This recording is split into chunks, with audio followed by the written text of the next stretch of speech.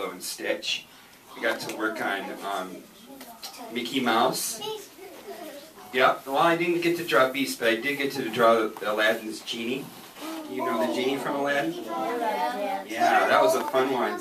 But I got to draw all these things that I used to love when I was a kid, because Winnie the Pooh was around when I was a little kid, when I was your age.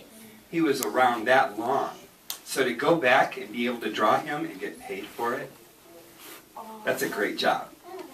And I was also around at the time when Pixar was there. Does anybody know what Pixar is? Pixar is that, right, they make Cars, and they make Monsters, Inc., and then they made Toy Story. Yeah, so their whole building was across the street from where we were. And it was really, really cool because it was in a great big open area.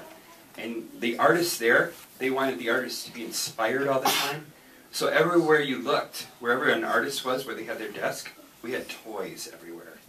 We got to bring. Does anybody know who that is? A car. That's Herbie the Love Bug. Let's see. How about that? Stitch. Who's this? The Grinch. The Grinch. Oh my gosh. Oh my God. Wiley E. Coyote. No. Coyote. It's No. a dog. That's a picture of me after a long day at work. How about a smile now? Here comes the smile. Oh yeah. So you're going to start right at the top of this line here. And then you're going to go all the way around his nose.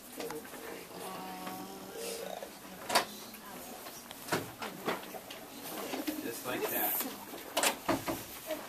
Come